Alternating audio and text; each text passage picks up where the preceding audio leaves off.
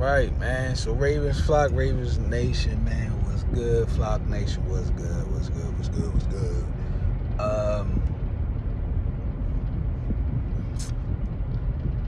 I'm just gonna get into the media news because I'm gonna share more of what I've been upset about lately in the video. But yeah, shouts out to Jason Pierre-Paul. I said this when we first brought him in.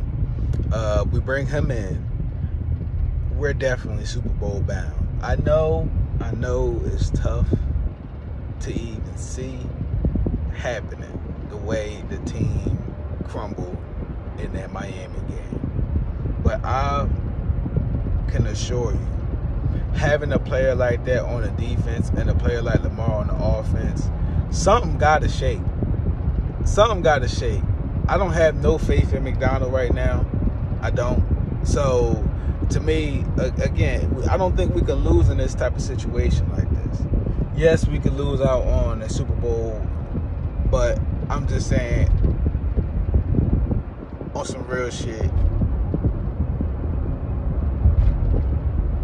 if we don't have success after doing all these moves this year, you can't tell me John ain't going. You can't tell me that. When somebody says, I don't want you to feel like, I have to use the word lame duck because that's the exact words Bisciotti used. Biscoff cookies. When somebody tells you they don't want you to feel like you're on a lame duck situation, that tells me you really know what you need to do. You just don't want to do it because you don't want to hurt their feelings. That's what that tells me. That's what that's saying. So you can't tell me he ain't on a chopping block if he don't get it right this year. I'm tired of blaming Roman. I'm tired of blaming McDonald. He just got here, and I'm tired of blaming him. I'm tired of blaming Wink. I'm tired of blaming Peas. I'm tired of blaming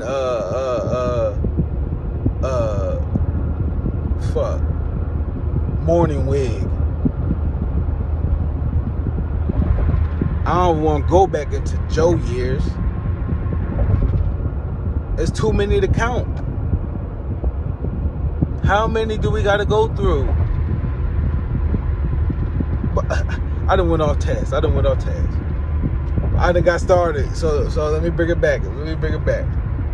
That's how hot I am still off this shit. So let me bring it back. Jason Pierre-Paul. We going bring him back in. I've been said a while ago. We can go to the Super Bowl once we get him. We need him. We need somebody like him who can't be stopped on the defense. He can't be held. He's an animal, yo. Anytime. First off, when the front office brings somebody in and they go to the castle, it's a high likelihood of them getting signed. When they don't sign, it's because they wanted to, didn't want to, or because they didn't pass the physical. Or the numbers wasn't right, of course, but that's still going on with they didn't want to. So to bring him back again, he got to get signed, right? There's no ifs, ands, or buts about it.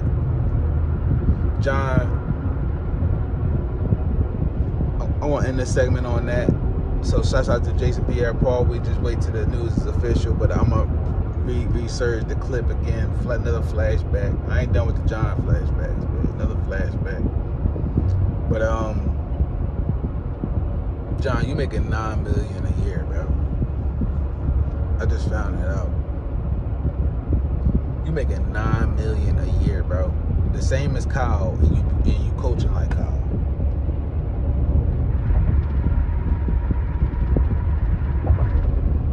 You got put on a lame duck. That's what it is. You got put on a lame duck contract. But if Bisciotti had any cojones, if he had any, He would have fired your ass after last season. He would have fired your ass when Joe left. But you're still here. You know, once upon a time, I remember, John, you sat Lamar down where he could have made history game after game because we had the lead.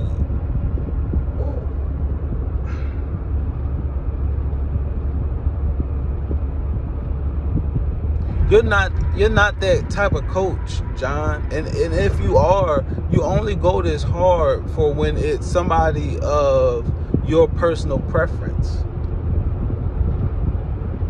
I think if it was up to you, John, you would have never drafted Lamar. You would have never drafted Lamar, bro. Joe would still be here if it was up to you. Is that why Ozzie stepped down? Because he knew how much control you was having? Eric DeCosta always looked like he's sweating, nervous. You know, you said last year, 2021, when we played the Dolphins, when we lost to the Dolphins, that's on me. That's on coaching. We weren't prepared.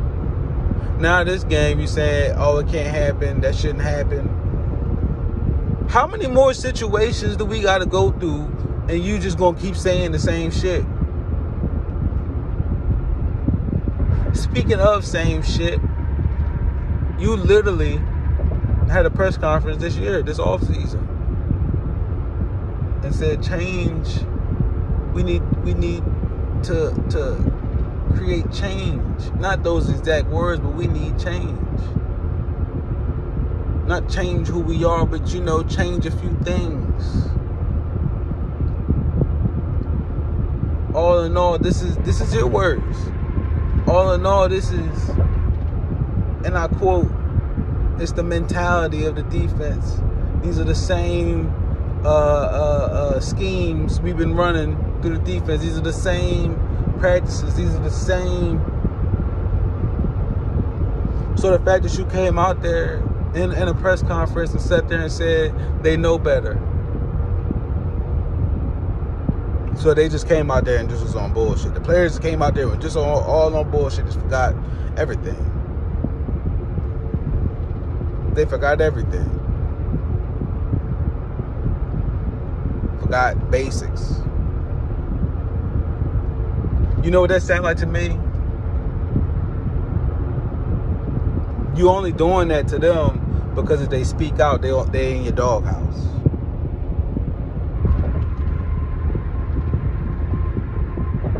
You couldn't find nobody else to blame, but you blame the rookies. How about you blame Eric DeCosta for letting go Anthony Averett, the only one who locked down Tyreek Hill? Tavon Young, we could have kept them all for depth. We could have kept them for depth. They didn't sign for more elsewhere. We could have kept them for depth. Everybody was tripping off Averett, but he was the only one who locked up Tyreek Hill. Couldn't get him to stay. But we keep Ben Mason. We keep Pat Ricard and sign him to an extension. He's not even a focal point on the offense. Why the fuck is he with us? Why we got only like the only team using a fullback? What is the point of that?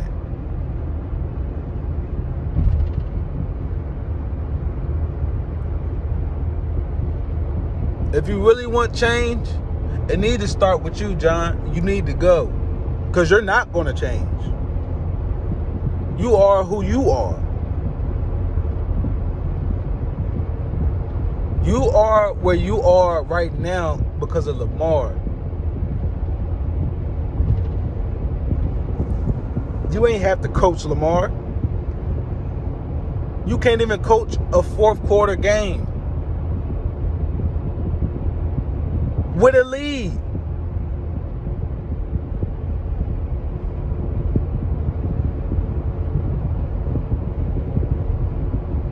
We got slapped the fuck up by Dolphins last year. And then Sunday, we get told meet us outside the school at 3 o'clock. It's on again. Uppercut them. Right hook. Jab, jab. And turned around and put our hands up in the air and started talking shit to the crowd.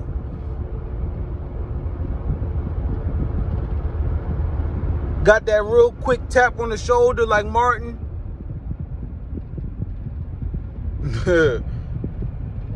And got kicked out the fucking ring. Knocked out the fucking ring. And the best you could say in regards to it is they know better. It's a learning lesson. How many ass whoopings we got to go through on your watch? How many leads need to get blown on your watch? How many fourth quarter games need to go down to meltdown? How many fourth quarter meltdowns we need to have before you learn your lesson?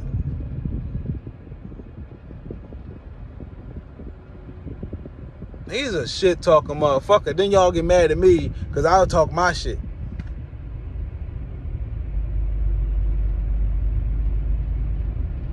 Are we really that fucked up? Mentally? I ain't gonna say we. I'll say we. We just allow this motherfucker to get away with everything.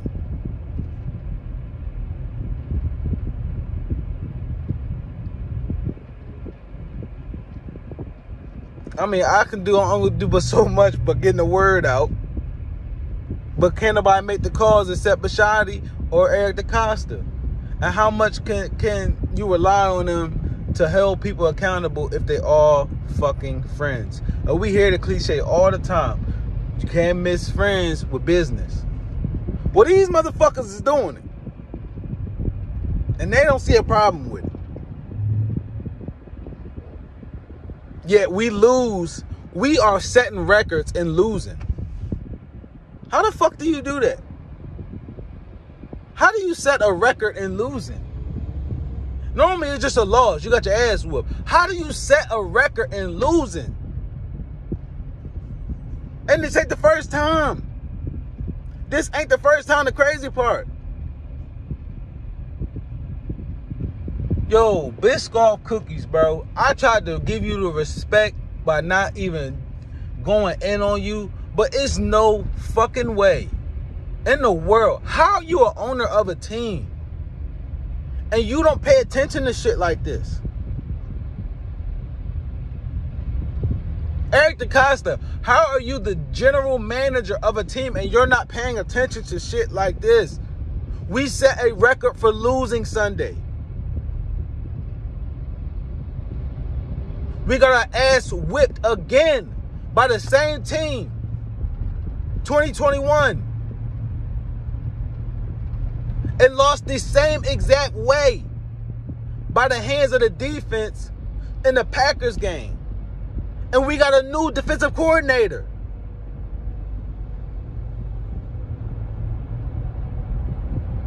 We could have kept Wink for all this. You could have promoted Rob Ryan over all this.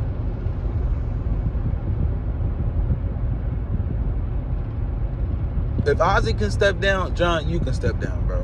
On some real shit. You ain't put in nowhere near as much work as Ozzie did. You can step down, bro.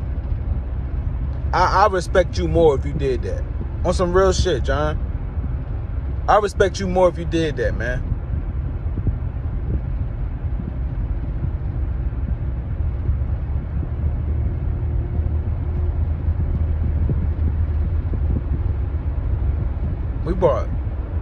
We picked Ben Mason. We picked the 2021 draft, right?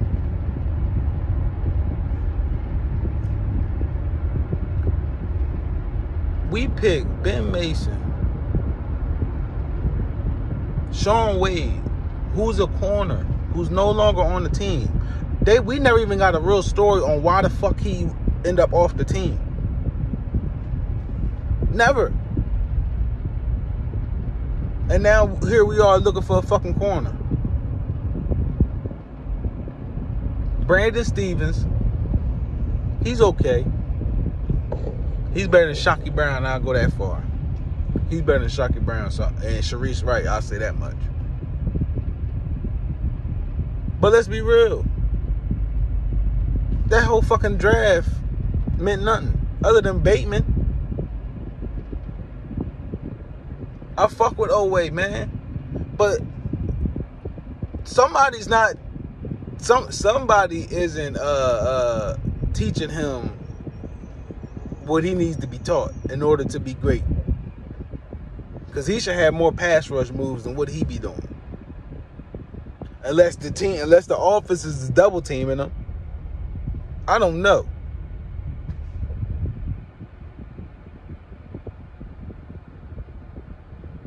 John, you making $9 million a year though, bro. Do you know who you making more than, but you're not better than? Mike Tomlin. Steelers fans, I ain't talk shit about y'all in over a year probably. Maybe individual players, but I ain't talk shit about the Steelers in a while. I would rather have Mike Tomlin any day of the fucking week than John Harbaugh. John, you getting paid $9. I would gladly pay Tomlin $9 million to coach his team.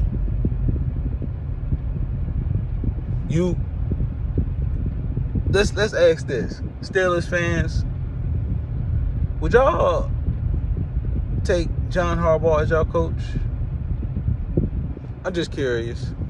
Not that it's Steelers fans watching this, but I'm just saying for the sake of conversation. Do y'all think a Steelers fan would take John Harbaugh over Tomlin? Because if they wouldn't, why the fuck are we keeping him? What are we holding on to? What are we missing out on? We're going to get where we need to get regardless with Lamar. That was the one thing Hollywood said that was true. We're going to get to where we need to be at because of Lamar. Not because of coaching.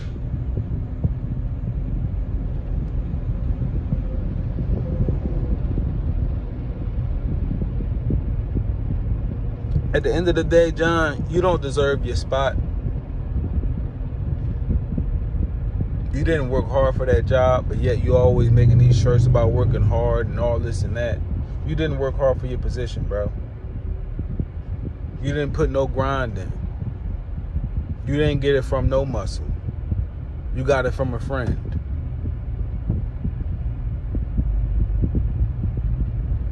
And you want to talk shit on the fucking rookies? Leave that up to us. Leave that up to Ravens flock. You want to talk shit on the rookies y'all drafted? How about you talk shit on the fucking staff that you hired for not having them ready? When would have been a perfect time to step in and tell them y'all are playing like shit? Step it up. We're about to lose this game. When would have been the right time? After the second touchdown? After the third touchdown? After the fourth touchdown? After the fifth touchdown? Or after the sixth?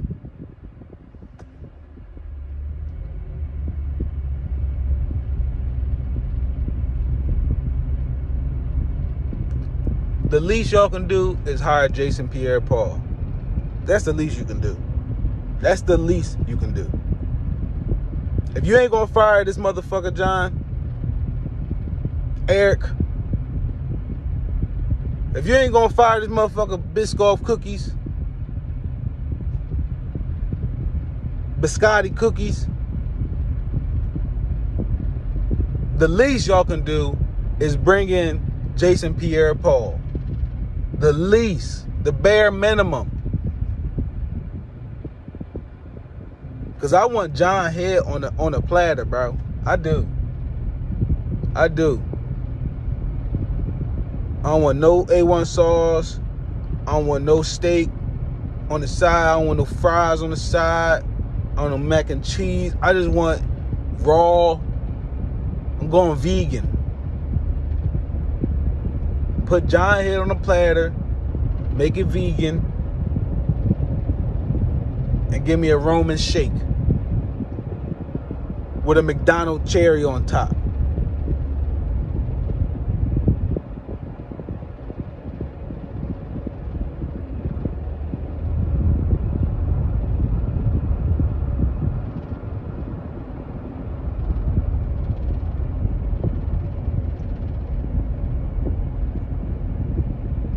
If they don't get it right come next Sunday, because that should be a win.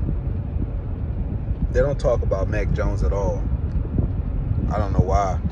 Not that he's good. I'm just saying, why would they talk about him? But they be talking about all these other QBs, young QBs. They don't talk about Mac no more, even though he was highly recruited coming out of college. So I'm not convinced. I'm not even going to get ahead right now. I'm still going to let this Miami Dolphins game simmer for a while. I ain't done. I'm only started part 1 of John Harbaugh, John Harbaugh. You know what I'm saying? I only started part 1 of it, so I'm gonna get another part 2 coming. Ravens Flock, Ravens Nation, man. Bring it. Sign Jason Pierre-Paul. Get this jersey ready, please. It's been overdue. This was supposed to happen in the summer. Please get it done now. Stop dragging your feet. It's redundant. But yeah, we were supposed to change things. Yeah, this is the mentality.